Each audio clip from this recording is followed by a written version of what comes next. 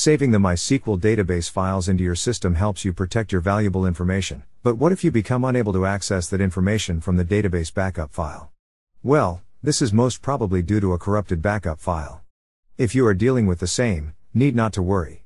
Here, we bring you the most effective tool to help you out: DRS MySQL Database Recovery Tool. It is the most effective solution to repair corrupted MySQL database files and recover your inaccessible data. It allows you to directly save the recovered item to your MySQL server, or you can also save it to your system. DRS MySQL Database Recovery Tool is loaded with numerous exclusive features. Let us check them out. The MySQL Database Recovery Tool can recover corrupted files created by any MySQL version. You can check the content of the selected file before saving it. Using this application, you can directly save the repaired file to the MySQL database. The Save as Script option allows you to save recovered items into your system. The application will run effectively on all Windows PCs. There are certain necessary conditions that you must fulfill before using the tool. You need to run the application as an administrator. An active internet connection is mandatory while activating the premium tool. Turn off antiviruses and Windows Defender as they interfere with tool operations. Till now, you have learned what the features and prerequisites of the application are. It is time to learn how to use the tool to repair the damaged MySQL file.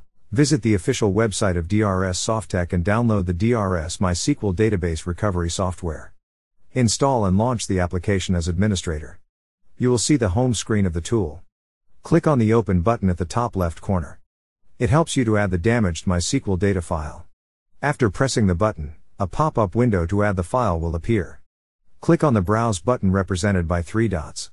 Locate the MySQL backup file from your system. Select it and press the OK button to add the file. Now, the file has been added. Click OK to proceed further. While scanning the file, a pop-up will appear: IBData1 file cannot be opened. Do you want to browse the IBData1 file manually? IBData1 file contains the record of every change you made in the database. So, it is a necessary file to restore the maximum possible data in its original state. It is located in the System folder. Click on the Yes button. Select the respective IBData1 file and press the Open button. After completing the scan, click OK to close the pop-up. In the left section, you see a tree structure. As you press the plus icon, it will expand. Also, you can check the content of an item by selecting that item.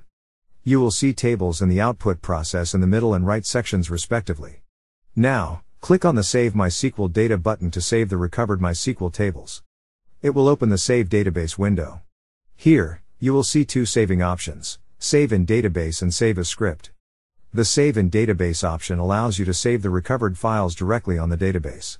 Enter the appropriate server, port, user, and password in their required fields to log in.